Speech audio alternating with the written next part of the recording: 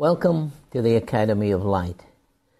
We are dealing with basic foundations and the importance of them being laid in our lives. And today we're dealing with the second part of the laying on of hands. This is one of the foundations recorded in Hebrews chapter 6.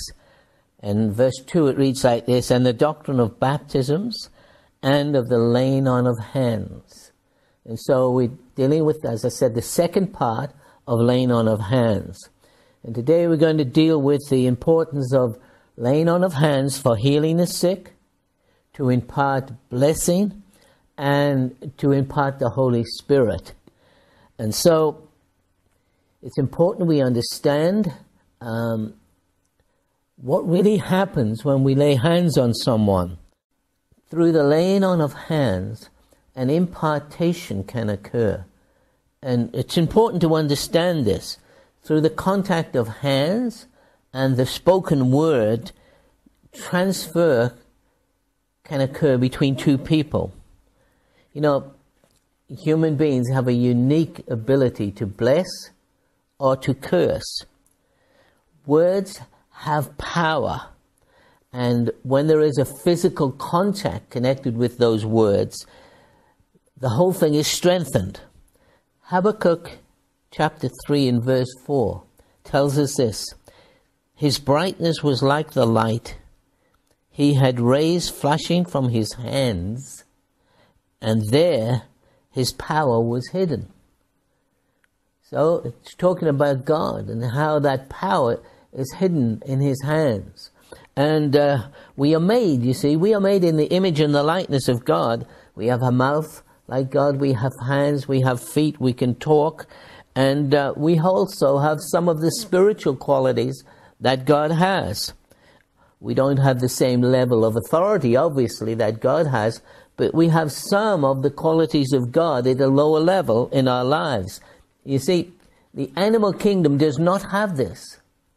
And we have power hidden in our hands and in our mouth.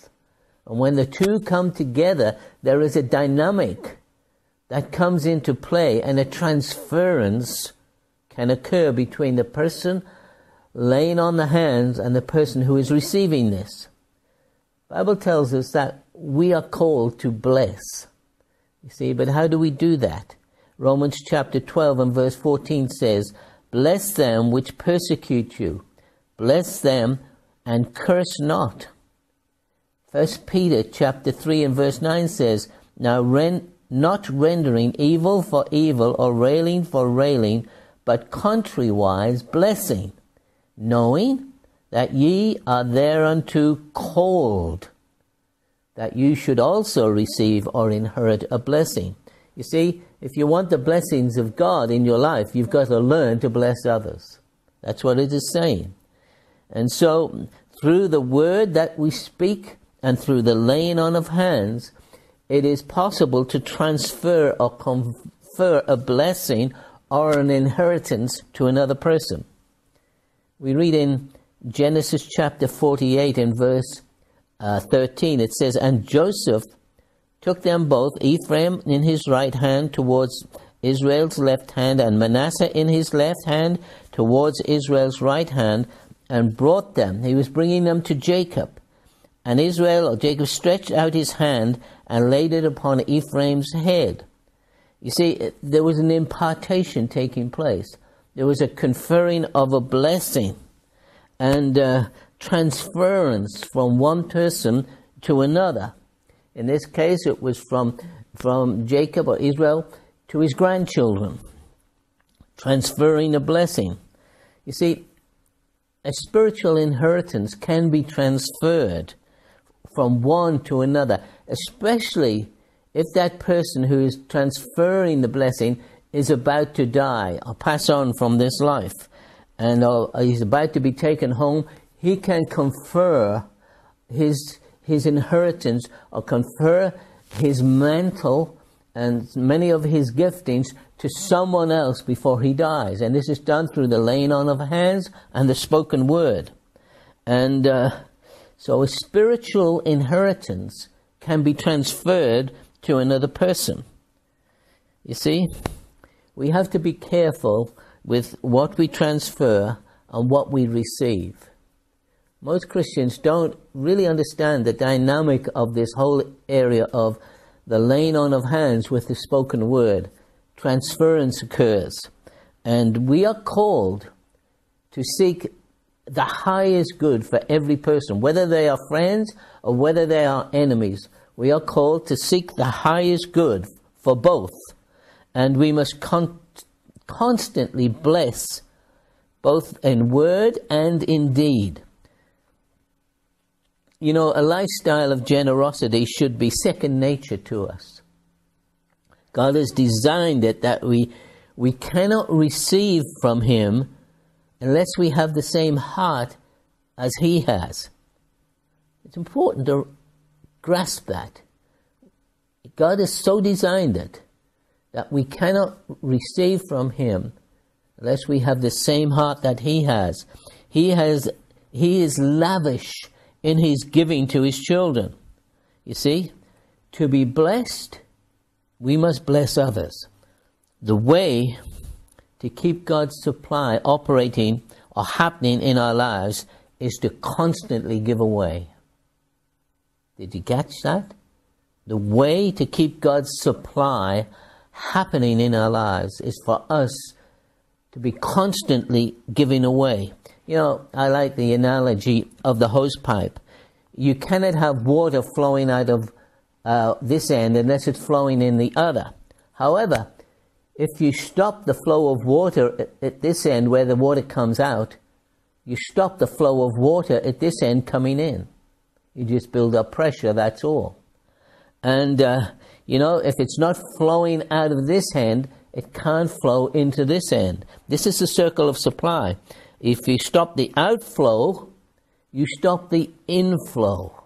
To be blessed, we have to bless others in every aspect of life. And a constant supply requires a constant outflow. So bless, and you will be blessed. And we are to bless and not to judge. In Luke chapter 6 and verse 37 says, "Judge not, and you shall not be judged. Condemn not, and you shall not be condemned. Forgive, and you will be forgiven." You see, you have to forgive others in order for you to have forgiveness. Give, and it shall be given unto you.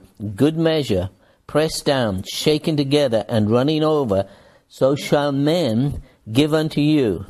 For with the same measure that you give, it shall be measured to you again. Now, it's interesting to understand this. And we need some practical guidelines for how to bless other people. There are ways to touch people and bless them. That is not obtrusive. The shaking on of hands. You know, you shake someone's hands. You can bless that person. It doesn't have to be just a spoken word. It can be a word from your heart, just blessing that person silently in your heart, speaking goodness to them. You can hug a person and bless them vocally or from your heart. When you hug your friend, bless them. You know, when you put the hand on a person's shoulder, either from your heart, just or with the spoken word, you need to bless them. Now, don't lay hands on people's heads. You know, the head is very, very sensitive to spiritual influence. And as a rule of thumb, it is not good. It's not best to lay hands on a person's head unless that person is being commissioned, as we talked about in the last session. You know, we have to be very, very careful and keep your hands off people's heads. Touch their heads, touch their hands, touch their shoulder. But unless you're in a position and you have the authority for commissioning, then you can lay hands on the person's head. You know, there's a fine line between witchcraft and godly blessings. The basis of witchcraft is control of one person over another. And, you know, you can seek to exercise that control over a person through your prayers, or using words to intimidate the person. You know, asking God to make a person take a certain course in life, or or praying in such a way that seeks to control that person is witchcraft. You can pray for God's will to be done in that person's life. You can pray for the best in that person's life. You can pray for the perfect will of God to happen in that person's life. But you must not seek or cause to pray in a way whereby you're seeking to exercise your will over their will and impose upon them what you think. You can pray blessings, goodness of God, but we have to be careful. And, in Mark chapter 10 and verse 16, it tells us of Jesus. He took children and he took them up in his arms, put his hands upon them and blessed them. We are called to bless people. And the Bible says, bless those who curse you. When you bless someone who has cursed you, you annul the curse. Matthew 5:44, but I say unto you, love your enemies. Bless them that curse you. Do good to those who hate you. Pray for those who despitefully use you and persecute you, that you might be the children of your Father which is in heaven. For he makes the sun to rise on those who are evil and those who are good. He sends rain on the just and on the unjust. That's his heart. We have to have the same heart.